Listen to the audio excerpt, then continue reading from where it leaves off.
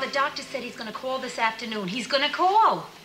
And look, do not let your imagination run wild with you. I mean, everything's going to be okay. You'll see. Hey, Ma, you never told us what the doctor said during the examination. Oh, he just kept saying one thing over and over again. What? Mrs. Morgenstern, please get your hand off my wrist. And, he didn't tell you anything? No, nothing. You didn't ask him anything? Yeah, I asked him one question. I asked him what he thought of my figure.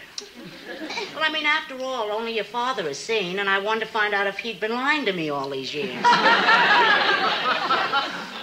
want to know what the doctor said? Yeah, I want to know real bad. He said I had a dynamite body.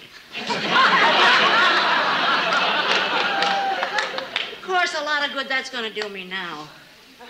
Oh, Ma, come on. You see what you're doing? Now, I'm telling you, everything's going to be all right. Yeah. Hey, Ma, old age runs in our family. And look at Grandmother Morgenstern. She's 87. Yeah, that's right. Wait a minute. That's your father's mother. I have Grandmother Nessel. Rest her soul. But you know, Grandmother Morgenstern once said something very nice on the subject of old age. What'd she say, Ma? She said, I'm not afraid of death because my life is not such a bargain. Come on, Ma. Now, listen, you have a wonderful life. There are things wrong with it. Like what? Well, like I've never been as close to you two as I would have liked. That's silly. We're close. In fact, we're very close. No, I've never been as close as you two are close. Oh, well, Ma, I mean, that's natural. I mean, after all, you are a mother. Why would that make any difference? I mean, I've always wanted to be like a girlfriend to you because you were always the best two girls I ever knew. Oh, that's sweet. That's cute. No, I'm being very serious now. I mean, you girls never take me anywhere with you. You never share things with me. You never lend me your sweaters. Oh. Ma, you would look pretty silly wearing one of our sweaters. Huh? Why? You afraid I'd stretch it out of shape? Listen, you. Now listen. No, now you listen. I'm always the outsider here.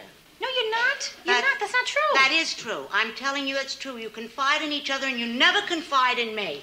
I mean, I don't even know one secret about your life. Come on now. Just for once, include me. Tell me a secret about your life. One.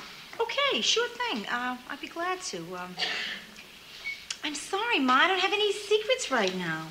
Not even one? No.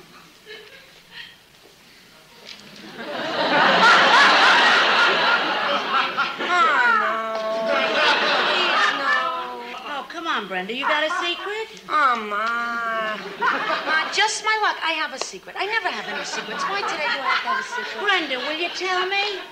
Ma, I can't tell you this kind of a secret. Vince, you know. Oh, yeah. But, Brenda, wait a second. I mean, Ma's trying to be friends here, palsies and everything. And besides, it's not anything she wouldn't have guessed. And if it will make her feel better... Oh, no. Come on. Ma, it's about, my secret what I have is, it's, sex. Brenda, all of our secrets are about sex.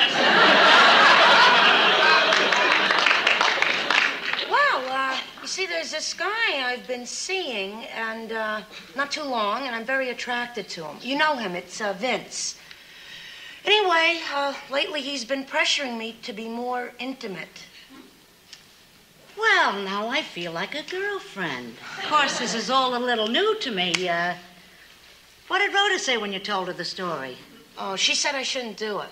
Oh, good girl. But, I have to disagree. You see, the trouble with Rhoda is she doesn't think modern.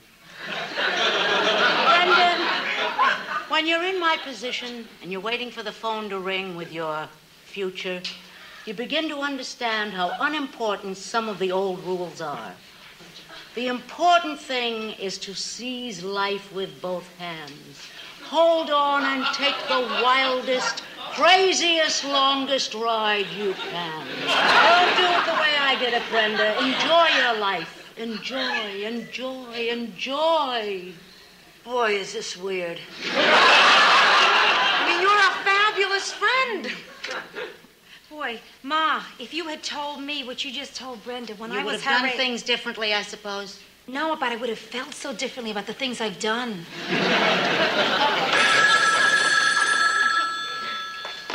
Hello. Well, hello, Doctor. Oh, yeah. She's right here. Yes.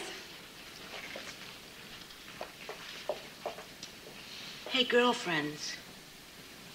I'm scared. Hello, doctor? Yes. Yes. Oh. Well, thank you, doctor. Thank you very much. What? Well, I never heard of that before. Oh, okay. Yeah. Yeah, all right. Yes, and thank you. Thank you again, doctor. It's not my heart. Oh. It's not my heart. I mean, listen, it wasn't physical. It was emotional. Oh, Ma, what'd I tell you, huh? Oh, yeah. Oh, that's great. Oh, everything's okay. Oh, wonderful. It is. It's terrific. But what did he say that worried you? He told you something after he told you the good news. What? Well, in my whole examination, they only found one thing. Yeah. I shrank half an inch. Oh, well, petite is good.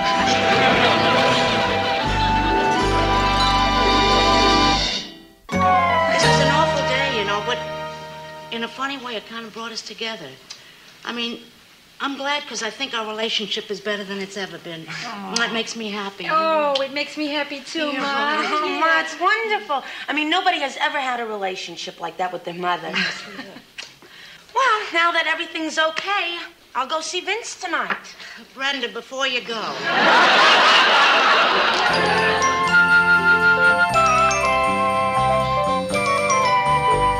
I think we ought to have a little talk. A big little talk.